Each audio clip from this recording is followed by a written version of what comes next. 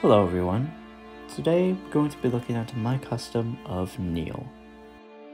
Neil, despite only appearing in one book, got 2 pieces of merchandise and is also very important to the lore of the Railway series, and is a character I have been dying to put in my series ever since I started. For my custom of the little guy, I based him off of Useful 11, Flying Scud Films, and that one Train Guy's customs of him. All of theirs are pretty similar in some way. While the wooden railway Neil is very nice, there are a few things I take issue with.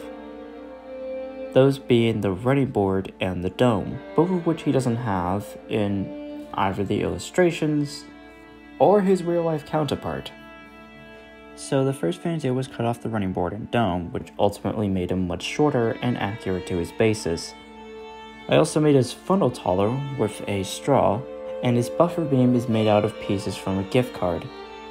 And his buffers are made out of craft sticks. I used air-dried clay and a nickel rivet for his firebox and safety valve.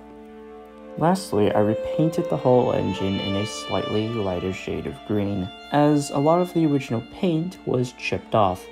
While I am very proud of him and I can't wait to use him in videos, there are a few things that I want to redo / add to him. I want to redo his buffers at the front because they are both very consistently cut. I also want to add in some details on his sides. I am probably going to make the other 2 box tanks, but they might be different to Neil. And that's pretty much it. I'll see you guys in the next video. Bye.